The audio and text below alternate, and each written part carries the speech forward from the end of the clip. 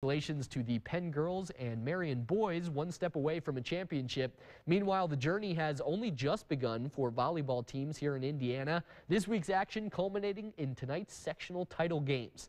And we start over at Penn, where the Kingsmen hosted Memorial in the final. The Chargers already up a game, but how about this effort from Darian Mowery? The block, and then she's able to put it where no one can get it. Memorial down, though, 18-12 at that point.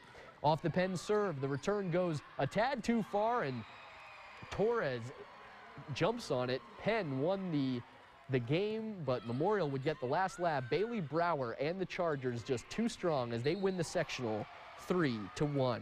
So they will face the winner of the other sectional at the Hadaway Shack. LaPorte against Adams. The Slicers already up 2-0. Adams trying to rally. Abby Trzaskowski beats the blockers, and the Eagles are down just 3 points.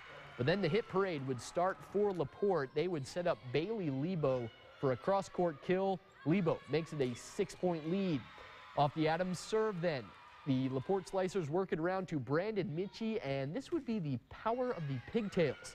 Big power, in fact, as LaPorte sweeps the Eagles 3-0 for the sectional crown. They will host Memorial for the regional title on Tuesday.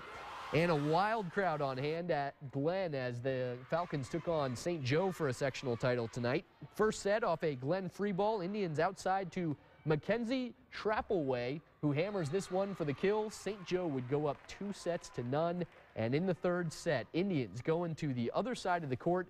Mallory Pinkowski taking one up the line. St. Joe wins in straight sets and captures the sectional crown. We couldn't get everywhere tonight, but also New Prairie, Northwood, Westview, and Triton, sectional champions in volleyball. And that's going to do it for sports. We will be back in a moment. It felt like you were everywhere, that's for breaths. sure. I shouldn't say. Stay here. We're going to check that forecast next.